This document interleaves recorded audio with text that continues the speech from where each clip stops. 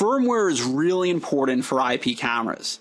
The goal here is you want to make sure that the firmware of your IP camera is supported by the software version of your VMS. Again, the firmware of your IP camera needs to be verified that it works with the software version of your VMS.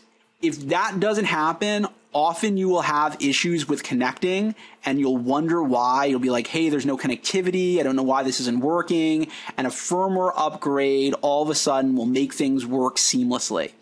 So what's happening is that IP cameras are essentially mini computers, right? They're computers with a lens and a sensor on it, but still, they're still computers. And over time, IP cameras will have new firmware, new software loaded onto them, and that will make changes in how the camera operates. So let's show you that in practice. So you can just see a little bit. We're going to go to a couple of systems. So we're looking here at this VMS. Each VMS usually has a public list of what cameras they support. So this is one VMS, and it's showing how it supports this axis camera, and it's saying it supports the camera firmware 5.40.3.1 using its own VMS server 4.9.9.9.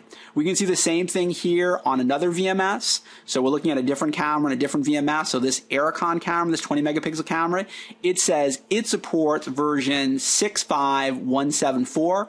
And you could also check to see what is the up-to-date, and for instance, Milestone calls it their device driver pack, to make sure that you have the most up-to-date driver pack or the up-to-date VMS software so that everything's matching up. So that shows you on the VMS side.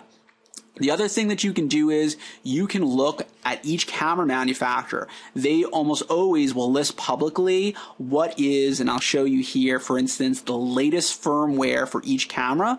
And if you can just scroll down, so we're mentioning this Q1604, and then we can see that the manufacturer is saying that the most recent version of it is going to be let's see where we are, it's going to be 5.40.3.1. And you can repeat this process with other camera manufacturers or on another website. And so we've checked here that its firmware is 65170. So let's take a look at this as an example. Let's say the camera is 65170 and the VMS is 4.9.9. But your camera has 64862 and your VMS version is 4.7.